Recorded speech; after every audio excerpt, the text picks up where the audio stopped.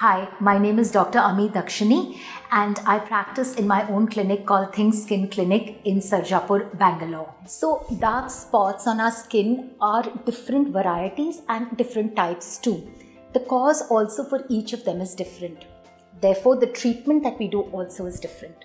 We have two types of lasers generally as dermatologists that we use for dark spot removal.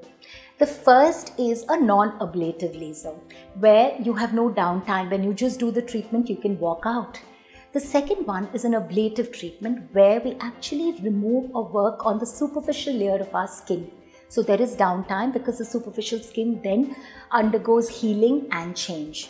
Now, when do we do this?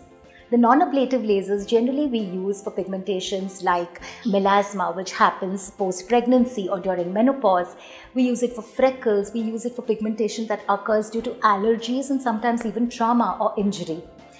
The non-ablative lasers generally used are the fractional lasers or the Q-switch lasers. Here the laser light disperses the pigment, dilutes it, and subsequently it is exfoliated. So that's how a superficial laser works or a non-ablative laser works.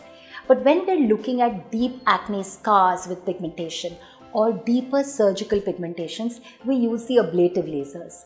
Commonly used are the carbon dioxide lasers, which here doesn't work on the color, but it works on the water content of the skin. Light getting converted to heat gets converted to steam.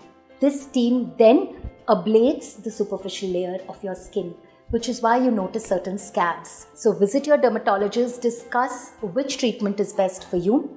Where you have no downtime is your non-ablative lasers. Your ablative lasers, you need to use your sunscreen, you need to sun protect for a few days. But laser is one of the simplest and best methods that is now available to us to treat dark spots.